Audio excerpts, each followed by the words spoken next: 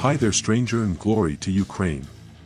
I would like to start this review by saying that Zumbi Blocks 2 is the simplest zombie survival game I've ever seen.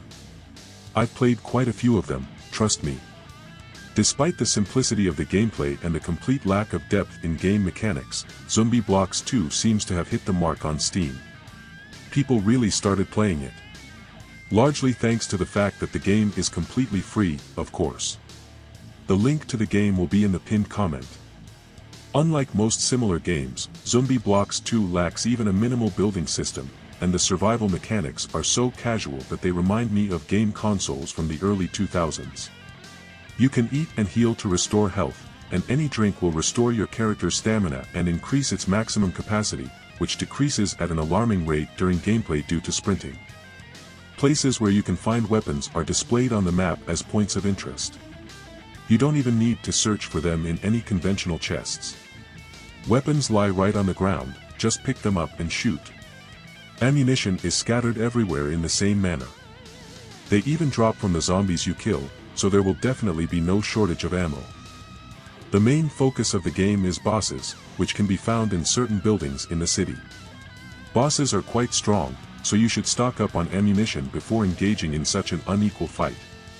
If you stumble upon a boss prematurely, you're in trouble, they won't let go. They'll chase you all over the map, no matter how far you get from them. Return mechanics seem to be absent in Zumbi Blocks 2, so you'll have to escape from the boss through houses and fences. Eventually, they'll get stuck somewhere, and you'll have time to look for weapons. If your character dies, no worries. They will respawn in the city, and you can continue shooting down the undead. But even after that, the boss will still chase you, so beware.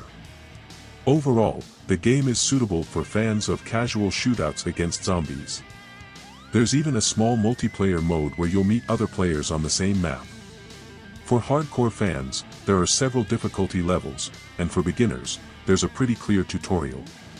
But most importantly, it's all completely free.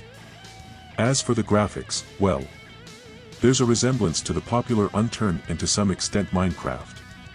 This is what attracts the young generation of survivors, who have already written over 250 positive reviews for the game on Steam. I don't know what else to say about this game. You just shoot zombies, defeat bosses, unlock new weapons, and that's about it.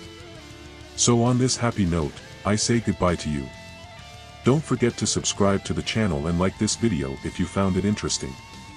Happy hunting, and see you soon.